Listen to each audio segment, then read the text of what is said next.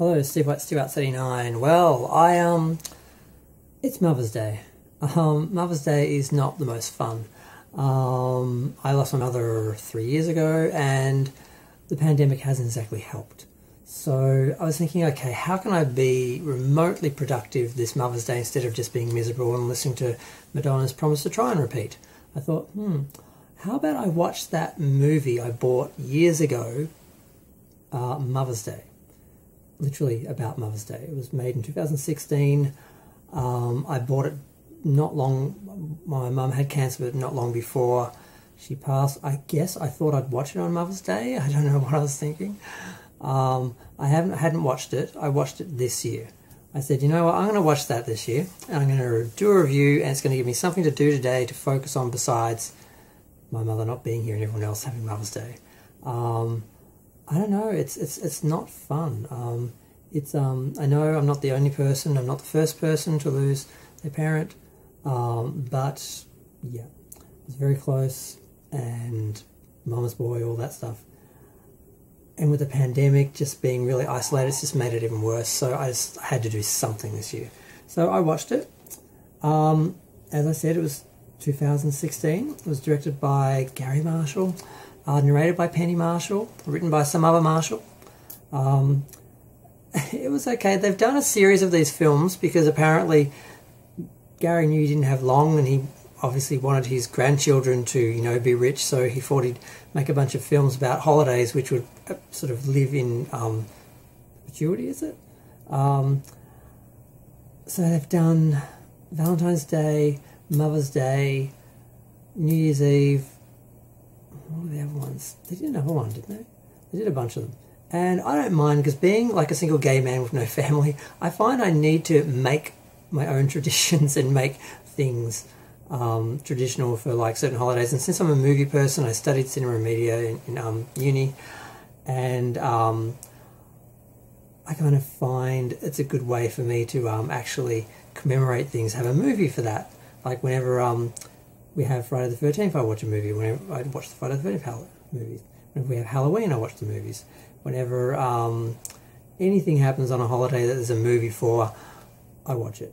So I thought, okay, I started watching those films. I thought the idea was actually cool. I thought, as long as they're not too lame, they don't try too hard to be like crowd pleasers, they could actually be good.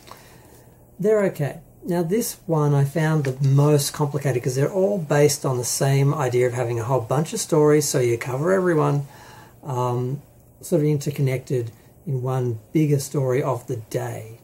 Now this one, of course, Mother's Day, it's all about mothers, but not 100% about mothers. There's some fathers in there as well.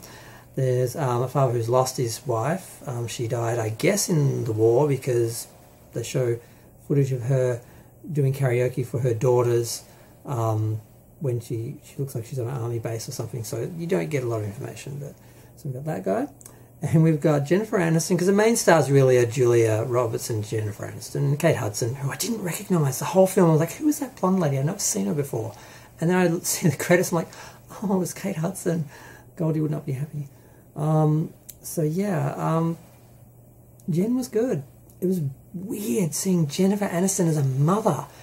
I've just been watching her in Friends the last couple of weeks, just on TV, just randomly. I don't know why. I don't know if they started showing it more, or I just stumbled into the channel, but I've been watching it a lot the last week or two. And she's like, 20, and it was like 20 years ago, and I'm like, oh yes, she's not a young girl anymore. She's a woman. And she reminded me a lot of my niece, who's older than me, who has kids. I don't know how many kids. I'm the youngest of 8, and I have like 20 nieces and nephews, I think, and I don't know who has what and how many, and I can't remember anymore. And I never see them anyway because they're all in another state and none of them talk to me, so it doesn't matter.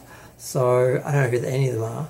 But she does remind me of my niece. Remember her, because I grew up with that one. Yeah, it was really weird to see her as an adult, and she was really good. I was totally with her the whole time. Basically, her husband remarries, of course, some young, silly, twinkie, bimbo woman. And of course, she has to share her kids, and she does it quite graciously eventually. And it was a fairly good story, that one. There's another one with Sarah Chalke and Kate Hudson.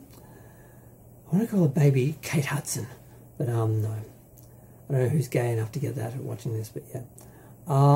Basically, they have a racist mother, or a very white, middle of America mother and father, parents, and Kate Hudson has married an Indian guy, and Sarah Chalke's a lesbian. So they've been hiding that from their parents, and their mother and dad just show up for Mother's Day one year, surprising them and discovering that not only do they have these lives, they also have kids, adopted and, oh no, not adopted, sperm donor and just regular. And that actually got quite a softball, but I'm kind of glad it wasn't that realistic, an actual real sort of takedown of racism, because it just would have made the film too nasty and too ugly. Basically, the mother, they sabotage the mother, and she actually gets stuck there. They're in a trailer, so they get out the front and they have a flat tire, and then while they're dealing with that, the lesbian gets her lesbian to go and mess around with the motor so they can't leave, so they stay around long enough to resolve their issues. So that's kind of nice. The Indian husband is the biggest derp in the whole film, because he's not very happy that his wife lied to her parents about everything, him, the kid, everything, and she also lied about them being in a home for people with dementia. So he really holds on to the last minute to let that go. The other story, that of course, like I said, they intertwine. So of course, the Jennifer Aniston character bumps into the father without the wife, because she died, and he's a bit of a jerk and a bit of a douche. He does like a rap song and breaks his leg. Yeah, but at the end it looks like they're going to be friendly, of course, because that's the way the Hollywood films all end. There's another girl, and she's related to the Julia Roberts character, who actually hires the Jennifer Aniston character. Did I say they intertwine? And she was adopted, and she's known who her mother is, but she hasn't made contact with her yet. And the mother had to wait for her to make contact. She's received a photo every year of her, but the parents died. She knew the parents had died, but she wasn't going to make contact until the girl made contact. So she finally makes contact. She's a famous author, so she shows up at one of her signings. She's like, who do I sign this to? To your daughter. I'm like, oh no, that's not the way to introduce yourself. So she won't marry her husband because she doesn't know who she is, because she doesn't know her mother. So eventually, of course, that ends well as well. And what was the last one? I think that's it. That's everyone. I think that's all the people intertwined. Am I forgetting anyone? It was okay. I did feel it was a bit too many stories. They didn't seem mother-centric enough. They were trying a bit too hard to like represent all the different types of mothers and Mother's Days and people's Mother's Days and families.